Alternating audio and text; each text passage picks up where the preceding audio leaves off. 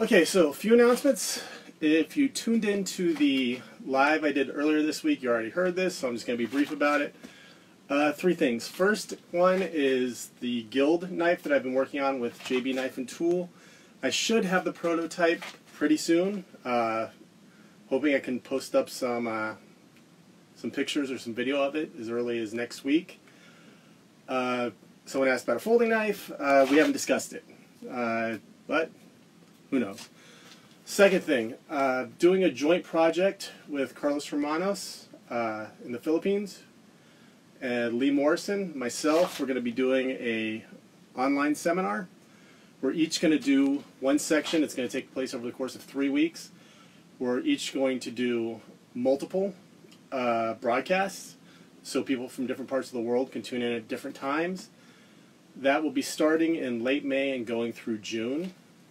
Carlos Hermanos will be doing his stick fighting system. Lee will be doing urban combatives. I'll obviously be doing the knife work. And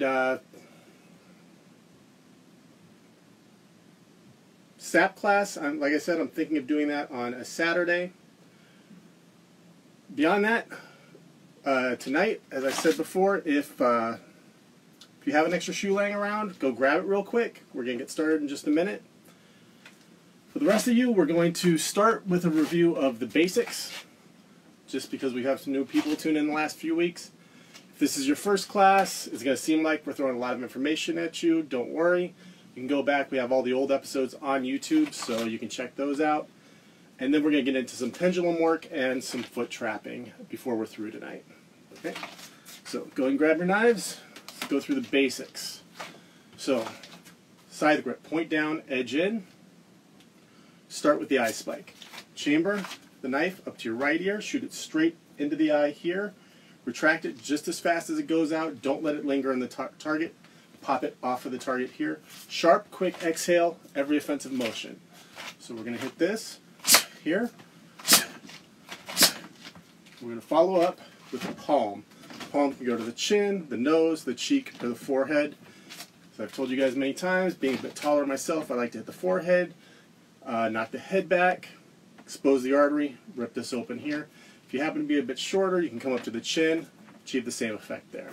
So we're going to do 5 following up to the forehead, then 5 going into the right shoulder here to inhibit any counter the opponent may be launching. So let's go ahead and burn these pretty quick because we're just doing a quick review here. So 5 eye spike going to the forehead or the face. 1, 2, 3, 4, 5. Now 5. Same motion with the knife, but we're checking the right shoulder here. 1, 2, 3, 4, 5. Okay. Now horizontal flick. Similar to an abanico motion.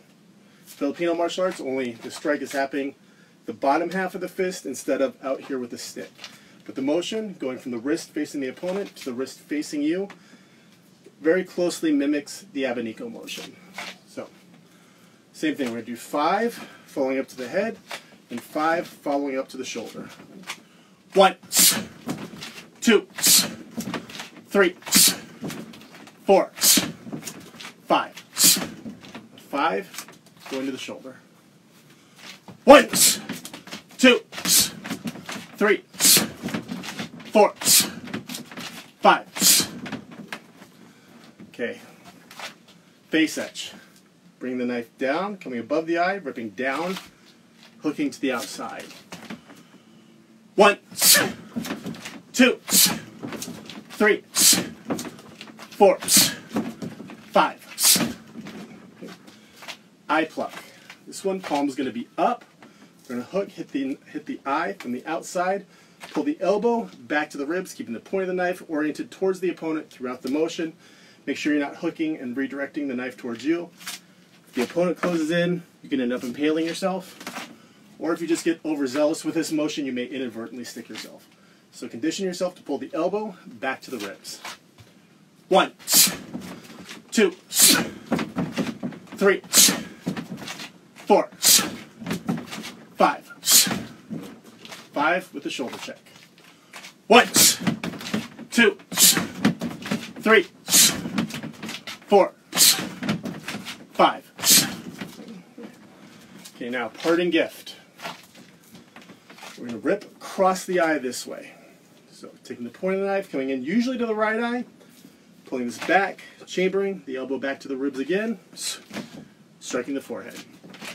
1, 2, 3, 4, 5. Now 5 with the shoulder blast. 1, 2, 3, 4, 5. So, hammer grip. I'm going to do vertical slash, coming down the face here. Follow up with the palm. Ripping across either eye. Usually you're going to go to the left so you can step away from the opponent's knife, presuming he's right-handed, and press the attack from here. But it doesn't hurt to position working both eyes. So slash down, palm to the forehead. 1, 2, 3, 4, 5. Now 5 with the shoulder check. 1, 2, 3, 4, 5. Now horizontal, coming across the forehead here. Follow up with the palm. 1, 2. And this can actually be going across the forehead to bleed into the eyes, or you can be coming across the eye line itself, either one. 3, 4, 5. 5 going to the shoulder. 1, 2, 3, 4, 5.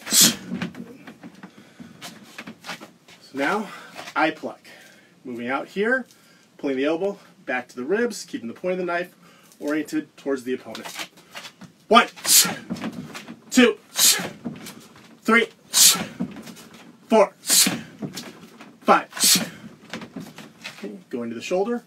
1, 2, 3, 4, 5. Okay. Moving to the neck, we're going to get the throat pluck in. Going to the artery, just like we did with the eye pluck, only hitting the artery, pulling the elbow back to the ribs, here. And we'll go ahead and throw a palm to the face in on the end of this one. 1, 2, 3, 4, 5. Good, now 5 with the shoulder check. 1, 2, 3, 4, 5. Now, reverse throat pluck. Same motion we did to the right eye, this time coming down to the throat here. Follow up with the palm to the face. 1, 2, 3, 4, 5. 5 with the shoulder blast. 1, 2, 3, 4, 5. Now, going to the brachial artery, keep the blade vertical to come across the artery, sever completely, right here. Follow up with the palm to the face. 1, 2, 3, 4, 5. Now, with the shoulder check. 1, 2, 3, 4, 5. Lung puncture. Flanking. Turn the blade horizontal to go between the ribs, run it parallel to the ground, slide between the ribs, puncture the lung here. 1, 2, 3, 4, 5.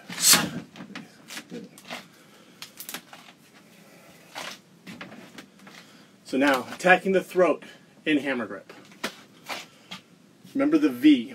We don't want to come straight across the throat, because the window you have between the shoulder and the jawline is actually pretty narrow. It's very easy to hit the jaw or hit the shoulder. It's very hard in the chaos of a fight to aim this perfectly to come straight across the throat. So what you want to do, if you're attacking the right carotid artery, come down at an angle here. Little nuance to this, you don't really want to chamber up like I just did and come in. You want to come in more straight and rip down. You want to make sure that if he's advancing on me, if I'm cocking my arm up here and he advances in, I'm going to get jammed up. I want to make sure if he's coming straight in, he encounters the blade and I rip it open here. So, I have this V here. If my hand happens to hit his face, it'll funnel the blade down to the neck. If I happen to come in too low, this can funnel my hand up. So this actually, the V that happens between the shoulder and the head can act as a funnel to redirect your attack. So we're going to rip down here, palm. 5, go into the head, 5, go into the shoulder.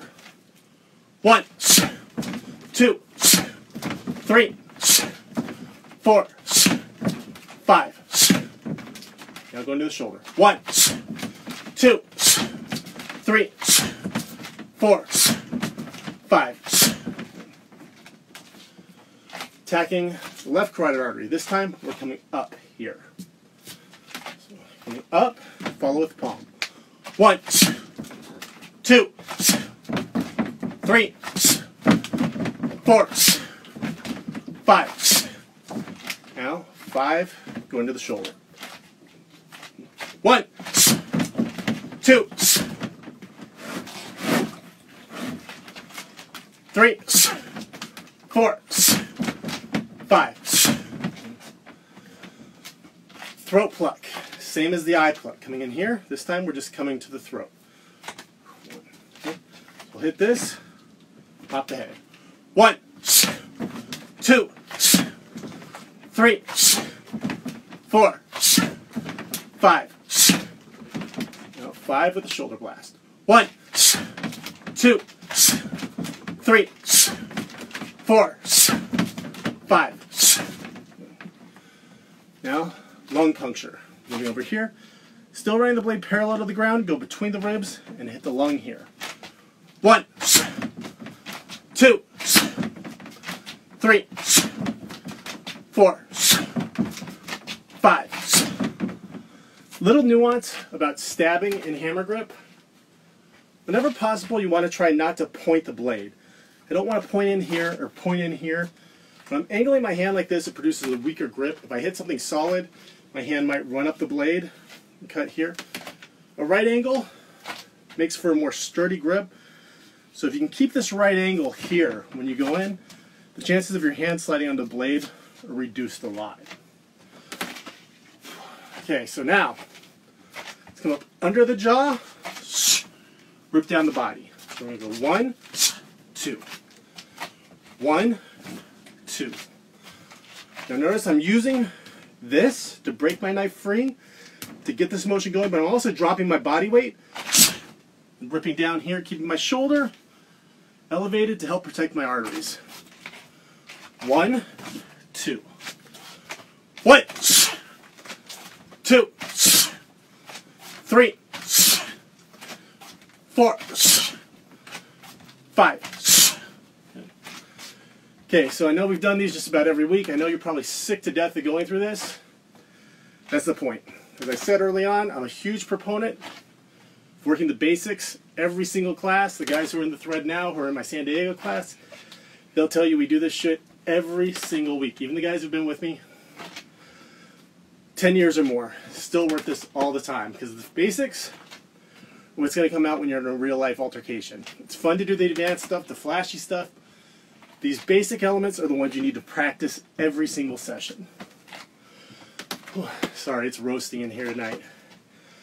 So, when it gets into the structure of Libre as a system, for those of you who have the guild packages, you're already aware of this. For the rest of you, I'm not going to dwell on it too much. But Libre is based around 8 elements.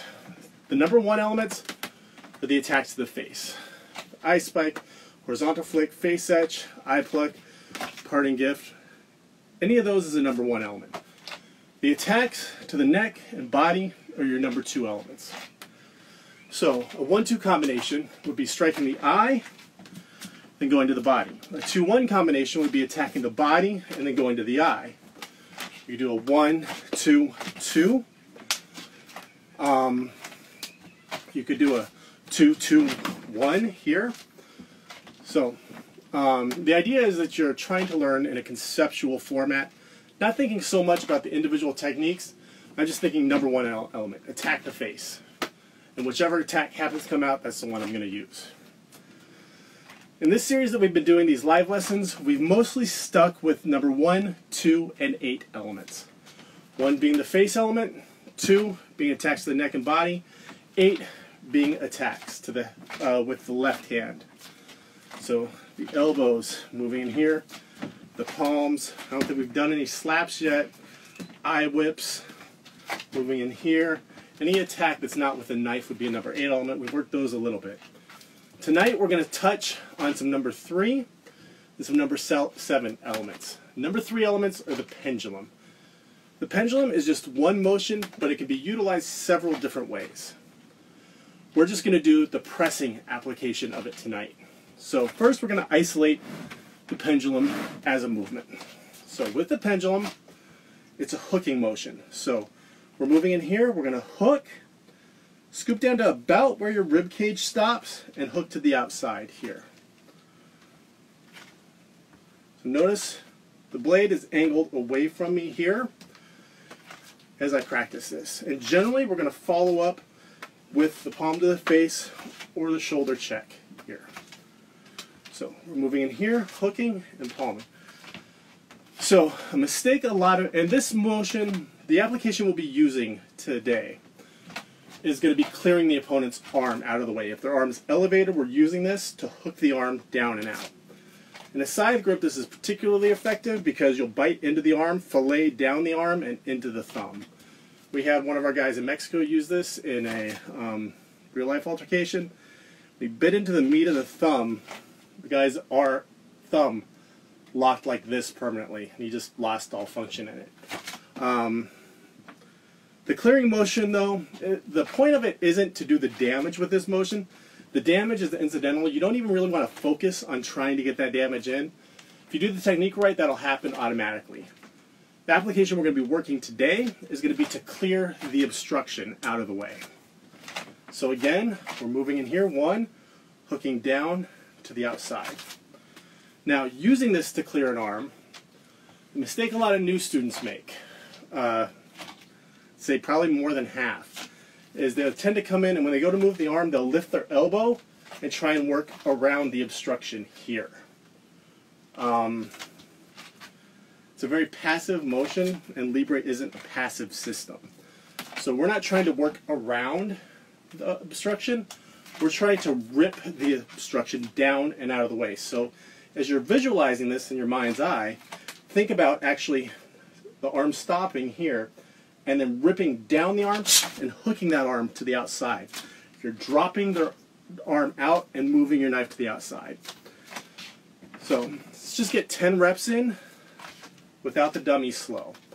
1, 2, 3, 4, 5, 6, 7, 8, 9, 10. Okay. So the pressing application, as I said, there's several different applications for this motion. The thing I love about the pendulum is it's one tool you can use several different ways. You can use this just as a straight attack, hooking to their throat, ripping it open, and attacking. You can use this if he's reaching out to grab onto me for a grab and stab. Hooking his arm out of the way, attacking with the left, and pressing my attack here. I can use it if he's actually already attached to me here, ripping his arm off of me here, checking his shoulder, and then pressing my attack. The way we're using it today, we're going to start with an eye attack. This instance we'll say an eye spike. We're going to assume that this person reacted very quickly and covered up his face. So we hit here and his hand is coming up and his arm is obstructing the vitals here that I want to hit. So what I'm doing here is I'm hooking this arm and bring it down and out of the way to clear the line to my target. So we're going to go 1, 2. Just work that right now. Don't worry about the left hand yet. So 1, 2. 1, 2. 1, 2. So let's get 10 of those in. 1, 2, 3, 4, 5, 6, 7, 8, 9, 10. Okay. So now we're going to insert the left hand. So when we come in here, we're going to scoop and we're going to flank as we do this, moving away from his right side, presumably his weapon hand. We're going to use the palm to push his head to the side. So don't think of this so much as a strike, as a shove to push his head to the side. This will do two things. The head is pushed to the side here. It's going to keep him from spinning around on you or having to reach to hit you with his weapon for a beat. It's not a permanent thing. In this moment in the altercation, there'll be a brief instance where I'm impeding his counter by pushing his head to the side here. This also exposes the artery to come in here. So we're going to go 1, 2, 3. So hitting the eye, pendulum and flank to the side, push the head to the side, go into the neck. So when we go into the neck, ideally, you won't always have the angle to do this properly, but ideally you want to come through the side of the neck, go through both arteries and the windpipe in one stab. That's called a Trinity stab. So we're going to go 1, flank, hook the arm, push the head to the side, Trinity stab. So do this a few times by my count. 1, 2, 3. So 1 is the eye spike. 2, hook and flank, push the head to the side. 3. 1, 2, 3. 1, 2, 3. 1, 2, 3. Good. So now, let's do a few half speed. 1, 2, 3, 4. And it's important as you're doing this, don't just blindly do the motion, visualize what's happening in your head. If you have a bob dummy in front of you, envision the arms, envision him snapping back, reacting, covering the wound, and actually clearing the obstruction, ripping down the arm, pushing the head, and then sinking into the artery. Try never to just do blind mechanics. Always visualize as you're working. 5, 6. Sorry, let's slow it down a little bit. 7, 8, 9, 10. Okay, so now full speed. 1, 2, 3, 4, 5, 6, 7, 8, 9, 10. Okay. So now, as you're doing this, in the street, people tend to focus on one area. In a street fight, it might be a fist, hitting that repeatedly. So this sequence of movements lends itself very well to that, to the idea that I'm just locked on to the head and I'm moving forward and ripping through these targets. if you have the presence of mind in a street altercation, when I hit this eye and his hand comes up here to cover, if his hand comes up, he's exposing his left side here. So, if you're aware enough in a street altercation, what you want to do is take advantage of that. When you hit the eye and his hand comes up, his hands come up here, he's exposing this side, so you want to slip the lung puncture in here. So we're going to go 1, 2. Let's get 10 of those in, medium speed. 1, 2. Right? 1, 2, 3,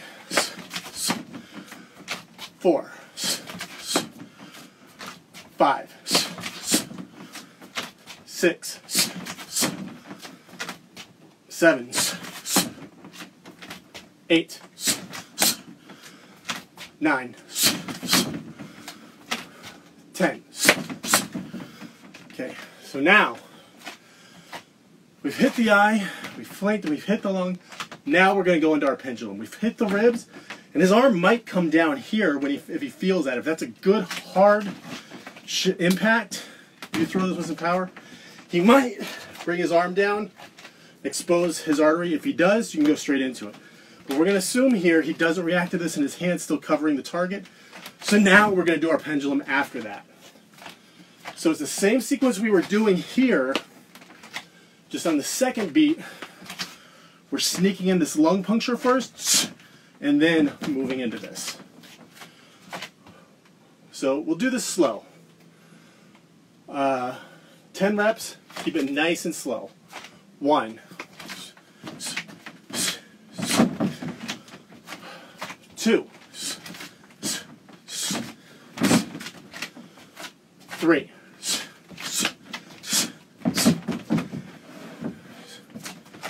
4, 5, 6, 7, 8, 9, 10.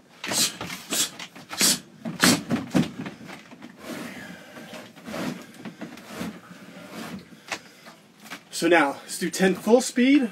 It's a bit more advanced. If you're not comfortable with this, do it medium speed. Just do every other one with us. So do number 1, number 3, number 5 at half speed if you're not comfortable with the motion. If you are, get 10 in with me full speed. Ready? 1, 2, 3. Incidentally, this pendulum is your number 3 motion. So attacking the face, number 1, attacking neck and body, number 2, pendulum is your number 3. So in the structure of the Libre curriculum, this would be a 1, 2, 3, 2 combination. 1, 2, 3, 2. At 5, ready? 5, 6, 7, 8, 9, 10. Okay, so now, as I said earlier, if you haven't have a shoe or a flip-flop, now's the time to grab it. So get your shoe, put it in front of your dummy or on the ground, in front of your heavy bag, about where someone's right foot would be. So we're going to assume that the opponent has their right foot out forward in this instance. We're going to open with the horizontal flick to snap his head to his right. Here.